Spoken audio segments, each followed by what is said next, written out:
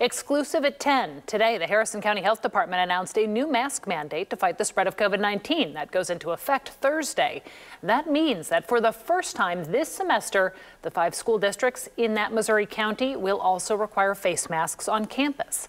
41 Action News anchor Taylor Hemnes talked to 3 superintendents there about the challenges they've faced.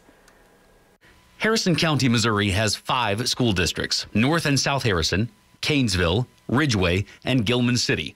Today, none of them have mask mandates on campus. That all changes Thursday when the county-wide mask mandate goes into effect. We're like any other community, and there are some that believe in mandates, some that do not believe in mandates. South Harrison's superintendent, Dennis Easton, says the school board chose no mandate in August.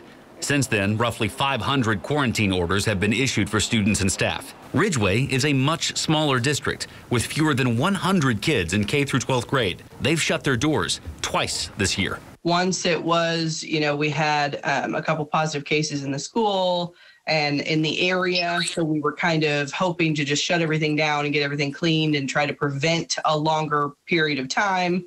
And then this last one, we had several cases in the community and the school, so we shut down for 7 days. Superintendent Johnny Beavers, on quarantine herself when we spoke, estimated that 80% of parents and staff members in Ridgeway don't support a mask mandate. These students are still doing things after school together. It's a small town. They're going to go to ball games. They're going to go do things where there's not mandated to wear a mask. Beavers told 41 Action News the school will comply with the county's mask mandate. COVID-19 had an even stronger effect on Gilman City School District. They've already closed their doors for the rest of this semester. It was the number of quarantines.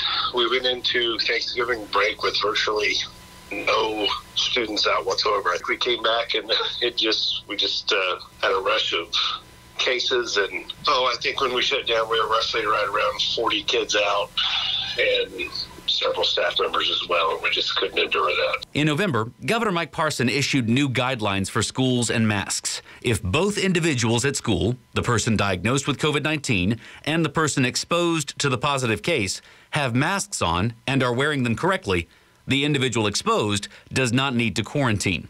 Taylor Hemnes, 41 Action News.